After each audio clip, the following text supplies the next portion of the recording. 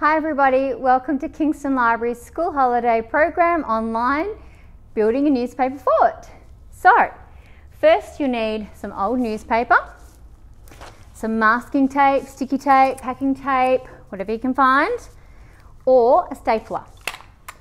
So we take 2 sheets of paper, like so, and we are going to roll it on the diagonal across, like so. As tight as you can to make sure it's strong enough to hold. So rolling, rolling, rolling. It looks like a big long newspaper stick.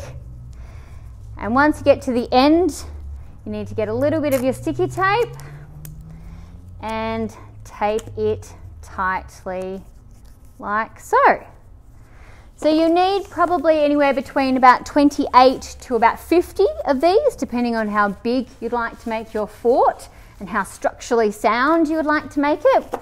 Once you've got your sticks, you then need to turn them into triangles, like so. So you stick or staple 3 of your newspaper sticks together like so. And then when you think you've got enough of them, you are going to attach them together like so. Lay them flat out.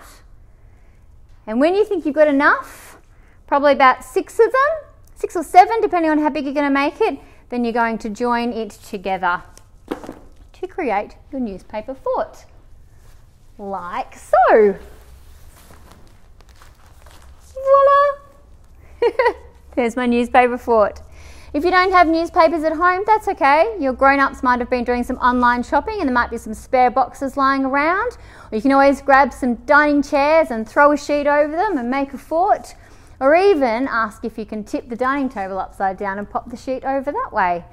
You could tuck a sheet into the top of your bunk and create your own hidey space over the school holidays. We hope you have fun getting creative making your forts, and we'd love to see you post them on Kingston Library's Facebook page. Have fun. Bye for now.